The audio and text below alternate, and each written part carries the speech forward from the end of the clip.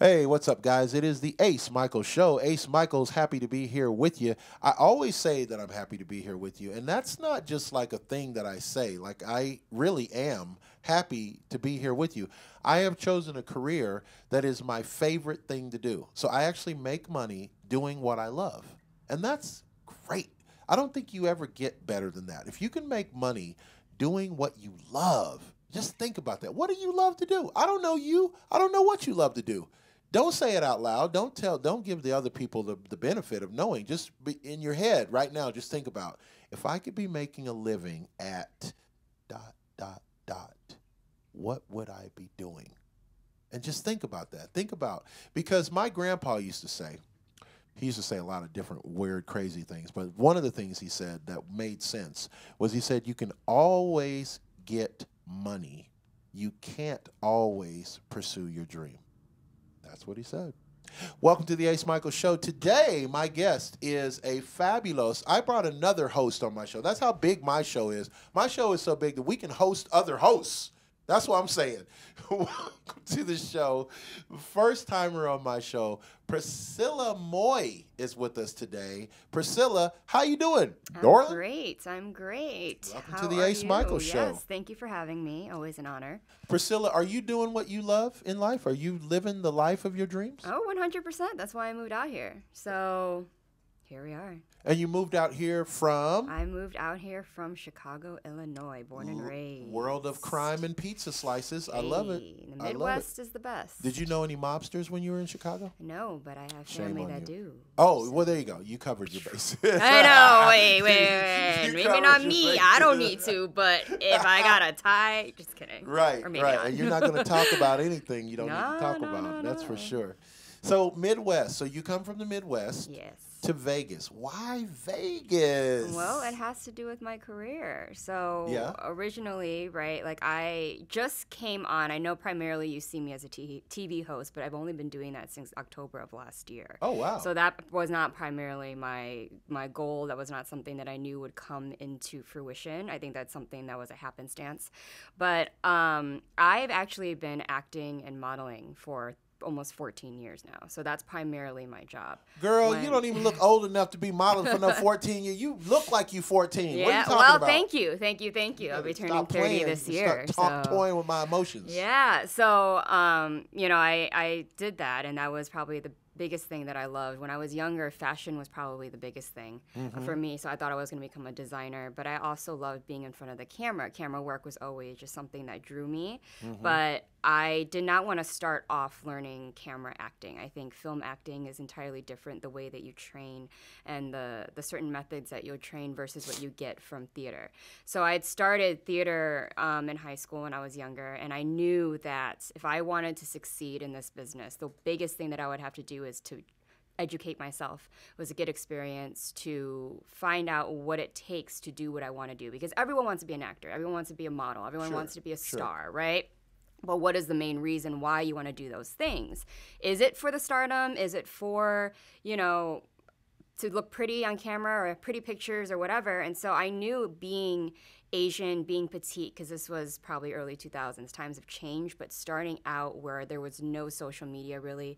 There's Facebook and MySpace, but people didn't use that for business, we right? We don't use the MySpace the MySpace word or the here. Zanga, right? Yeah. Like those Or things. ICQ. Yes.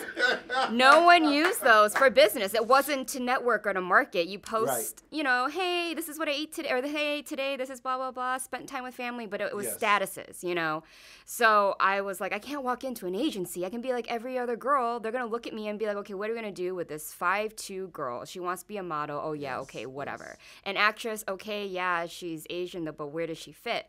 So I was like, let me start off in theater. Let me start being in front of the camera modeling-wise. Let me start creative directing, right? I love fashion. Let me start doing my own photo shoots. So I networked around Chicago, started to get a portfolio made. Then I knew I was going to study theater acting in college. So I auditioned. I went to Illinois Wesleyan. That's on in Bloomington Normal, Illinois. Woohoo! And they have a huge theater program. They're very well known for the musical theater department program primarily, but they'll have BFA acting, BA theater arts, BFA musical theater, and BFA design tech. So they're very, very, very well known in the theater community to having great alumni, the way that they train, the intensity, blah, blah, blah.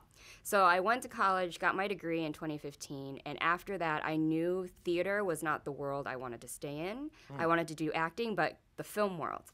Now, I knew nothing about how to navigate film world because you're taught how to audition for theater, you're taught how to hold yourself in cattle call auditions, you're taught about how to be prepared, how to dress, how to look, what type of monologues to do, what type of package to have, what type of headshots to have. But film and TV is very much about individuality. People thrive on look, right? Like they thrive on someone who's different, where they can put you when it comes to the eye. It's not so much like theater. So I stayed in Chicago. I started to market myself. I did the transition.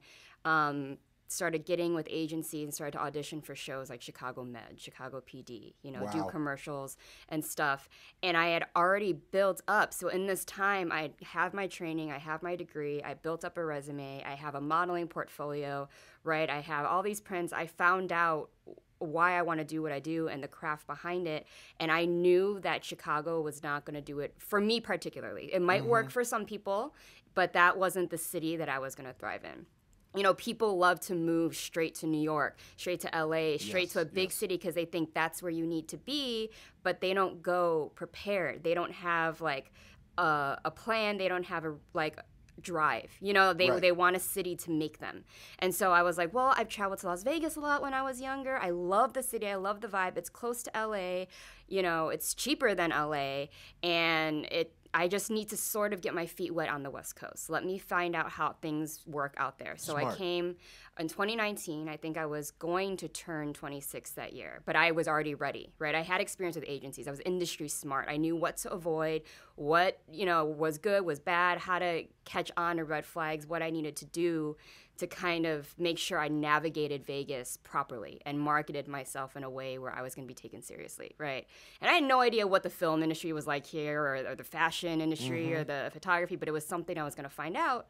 But I thought I was smart enough, and I knew that I was like, okay, I know I'm not going to try to get in with the wrong crowd.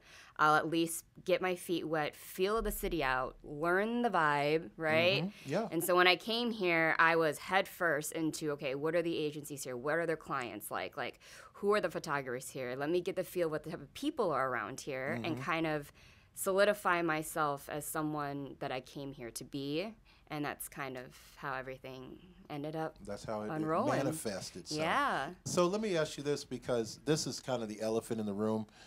Since we're both Asians, there used to be in the film industry really a very limited amount of roles that an Asian woman could get, let's say 10 years ago. But now we see, you know, especially like in the superhero genre, we see like every new movie, they've got to have a black one and an Asian one and a trans one and a bisexual one. And, you know, that's just how things are done now. What are your thoughts on that? Do you feel like that's more encouraging for you as an actor? Do you say, oh, there's more diversity now? Yes. I mean, back then, I had no idea how it was going to unfold, you know, and I think being in the industry, you learn how segregated it can be and how diverse it is not until they have to, right? You kind of think, oh, like, especially when you're younger, oh, like, it's not that bad, or there's going to be something. It's just going to happen. I'm not going to worry about that. But eventually, as time has come on, you learn how people see things from the other side, from an agent's point of view, from a casting director, from an executive producer, what they look for. And it's kind of the dichotomy of everything's about look, but it can make or break you. And it's nothing to do with talent most of the time. And so as time went on, and you see that it kind of goes hand in hand with a culture thing as well, because a lot of Asians don't know how to speak up in times of when they don't see many roles, or lots of things are not as fair, because a lot of Asians, and I've been, you know, a victim of this, where you just want to be grateful for anything that you can get. You don't want to speak out of line because you're scared that if you do too much, you demand too much, no one's going to want to work with you. So I think I kind of stand for one of those that are just very, I get it. I'm Asian. That's not going to change. So you can't try to make me feel less than because I'm Asian and you don't know where to place me. There's not enough roles. Because there is. You can easily, as much as you can make that role a different other color, you can make it also an Asian role. Obviously, if it can't be for script purposes, for a storyline, then yes. Yeah. However, I feel like we've been kind of suppressed for too long. Now you're slowly starting to see that it doesn't have to be the crazy rich Asian role. That's why they use Asian actors. It could be something like in Barbie. You can make one of the Kens Asian, and that's what they did, thankfully. Right. Yeah. So I'm glad it's slowly revolutionizing, and I'm glad that I'm now in it at a point in time when things are starting to really open up, Excuse me. Yeah, it's very good. When I was a young man, there was only, like an Asian actor was, of course, Bruce Lee. But you could only really have Asians if there was a scene with a Yakuza or, she's going to come in and she's going to be like the geisha girl. Then we needed Asian actress. But it was the same thing for black actors. Like, I remember people were telling me when I was in high school that I should pursue acting. Well, I didn't want to pursue acting. I mainly chose to pursue music because there weren't any roles for black guys besides being a pimp or a drug dealer or a killer. I didn't want to do any of those roles, so I was like, nah, I don't know about that acting thing. That's not really my bug. But I think that there is a lot more diversity, and I have mixed feelings about it in the sense that I don't think that we should make Superman Asian just because we can. I think that it doesn't really tie into the story. There's no reason he couldn't be. There's no reason why Jesus couldn't be Asian. But we've already got this kind of image in our head of who Superman, Batman, Luke Skywalker, all these people are. Why not write new stories and put new characters out there? That's my feeling. Yeah, no, that's what I meant by, like, there's certain roles that are very much like that. Like, that's like like there's history behind Superman, right? Like, it's not new, So there are things like that when it goes to a storyline or something that's very adamant about look, that you're trying to either recreate. It's someone from history. It's someone that everyone knows. Right. It's a little different, but what I meant was, like, when there's just a role and you got the friend, and then they decide that they want that friend to be, but he can easily be an Asian friend. It doesn't have to be a certain color, right? But there was a lot where they just couldn't see it, right? Like in film, when they write a new story, a new drama, they're more susceptible to cast a lot of different other races. Before maybe this year, where Everything All at Once became such a big thing. Everything All at Once was a great film. You saw it, right? Yes, and they can make those roles. So those roles didn't have to be Asian. They could have been anything. But, like, you know what I mean? Like, you can easily, it kind of showed that Asians can do more than just be what you envision them to be. And I had an argument with an agent at one time. He was trying to tell me what I should and shouldn't be doing because he didn't agree that I had dreams, that my dreams and my goals were too far-fetched. Because as an actor, he would only submit me for things that looked like I was 12, and he told me the only way you're going to make money is if you play that Asian grocery store owner with the accent. Oh my God. He's like, that's the only way. He's really? like, you have, yes, he's like, that's the only way. And then one time he sent me to an audition. He wanted me to audition for this movie filming on in LA, so low pay, maybe like $100 a day. And it was a 14-year-old Indian girl. Now, I understand Indians are Asian, but Indians are a different type of Asian. And respectfully, this script was surrounding an Indian family, culturally. So respectfully, that's not for me. Give that to an Indian. But I told him this, and he blew up at me saying, they can change. I've been in this industry a long time. They can change the role. They could do whatever. I'm like, respectfully, I will have to decline because that's not morally in me. I believe this is about an Indian family. It should go to an Indian actress. I should not be taking this. And as an Indian name, they're not going to put a 30-year-old actress to play a 14-year-old girl, Indian girl that I look right. Like, right. It's one of those things. And so he was sending me nasty messages how, good luck, you're not going to make it, blah, blah, blah. And he's your agent? He was, yes. Oh, well, and he was very old school. He told me that, only tall girls look good in clothing. I would ruin a fashion show. Oh, no. And you know what I mean? And it's just one of those where agents love to talk down because they think that everyone that walks in their room, they trust them to make their dreams happen. So there's like this ego, there's this power, right? Yeah. These agents think they have, and they think that you need to listen to them because they're the ones that will guide you. When in reality, they control how successful you get, right? They control if they want to submit you for a job, they control how your image should be. And I'm very much an individual. I've learned how to not need agents, right? I know how to get jobs on my own. I market myself properly because of these reasons, where agents tell me I shouldn't be doing something because they feel I shouldn't, right? Well, let's help out some folks. Okay, so give me 3 to 5 things that an actor should learn how to do to steer their own course. Because I've heard from other actors the same thing, that some agent told me this. And I've even read stories where some agent told someone famous. I think it was doggone it, the most Academy Award winning actress, Meryl Streep. I think some agent had told her she was never going to make it because she wasn't pretty enough. Well, she obviously did make it. Yes. Right? So give me a couple of pointers that we can help the people that are trying to get started. What would you say? Like maybe 3 to 5 different pointers you would say. You know, number one, don't listen to agents that tell you can't, because clearly you can. Yes. So the first things first, I would find out who you are as a person and why you want to do what you do. I ask this a lot for actors. That's the first thing that you say, actors and models. I ask the first thing is, why do you want to be an actor, right? Depending on their answer, is it for the fame? Is it for the craft of it? Is it because you saw someone in a movie one day and you said, I want to be that guy? I don't care really what it is, but I always ask them because that's going to depict how much drive you're willing to have to reach a certain goal. And if you want to be a great actor, you could be an actor, but do you want to be a great actor? You know, like depending on, and I realize that why people want something shows how much they're willing to give and how much they care. If it's for clout, you see like they'll bounce to people.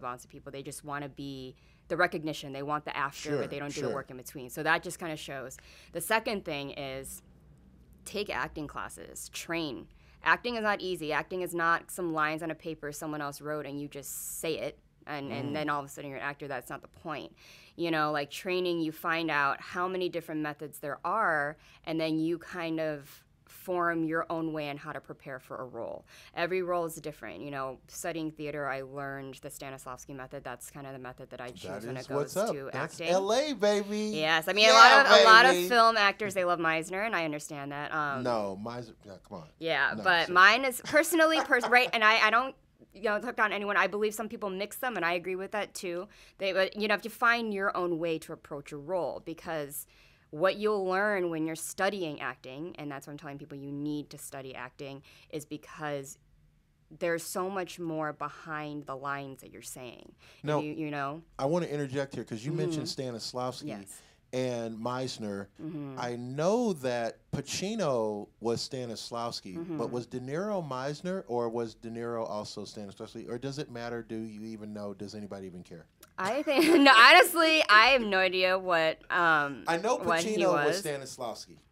But I think a lot of film actors are geared towards method acting. So I know a lot of them do study Meisner and they go towards method acting. I don't know what De Niro was, but I think it should matter to the actor. Did you ever see Godfather 2? Yes.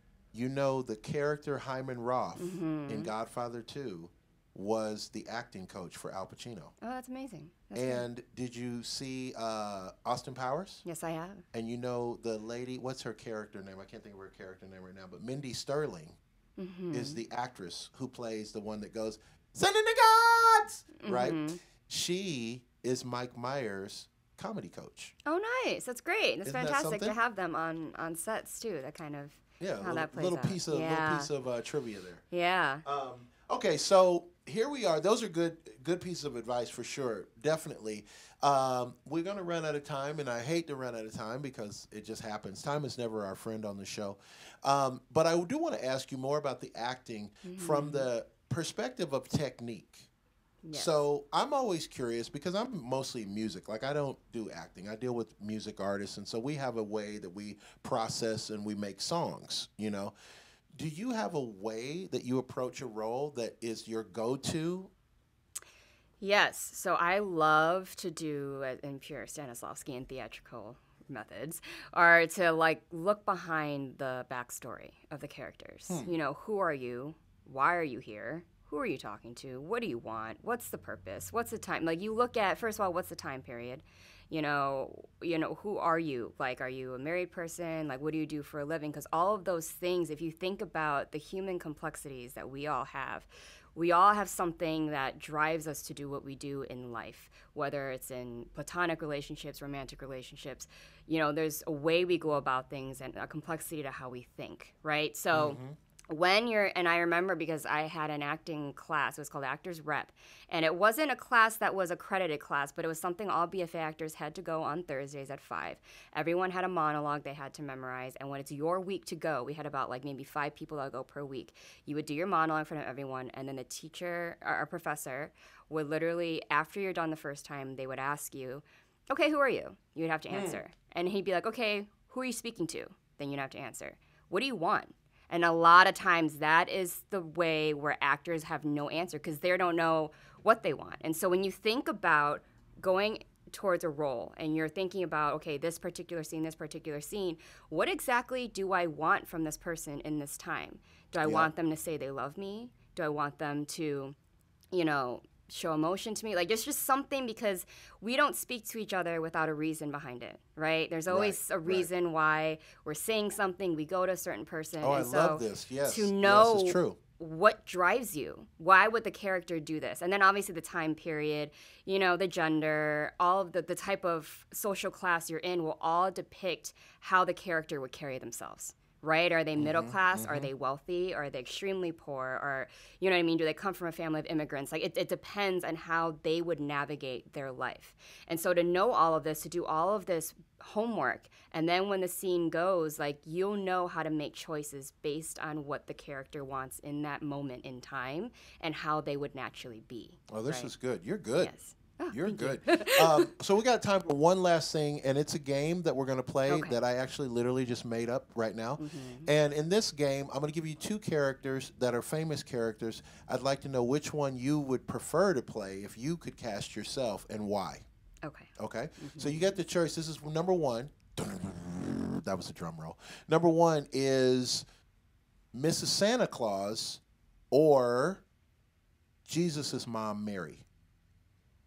You get to pick only one. Which one would you like to play? Mrs. Santa Claus or Mary, Jesus' mom, Mary? Not Mary Magdalene, but Jesus' mom, Mary. Okay.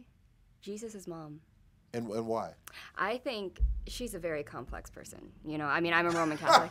You talking some smack on Jesus' mom? No, I know. I think that's amazing, though. I think as an actor, though, to have that sort of, you know, there's a story there. Like, I love a story. I love someone that I can dig into and I can work with the time period, the way people viewed women at the time, and how she got around to the pregnancy. She gave birth to, you know, Jesus Christ, right? Like, there's a lot about Mary that I feel no one really talks about. I think to show that would be amazing. I think that would be a challenge, right? Like, I'm not saying Mrs. Santa Claus wouldn't be a challenge, but you know what I mean? Mrs. Santa Claus maybe, but I think I'm with you there. These are my personal opinion, Okay, so I'm gonna give you not just women. Okay. In a biopic, an autographical picture, Prince or Michael Jackson? Ooh, Michael Jackson, 100%. Really? 100%. 100%? Yes, yes. Why? Yes. Why 100%? First of all, I'm a huge fan of Michael Jackson, so maybe I might be biased. Not that I'm not a fan of Prince, but like I grew up listening to Michael Jackson along with stuff.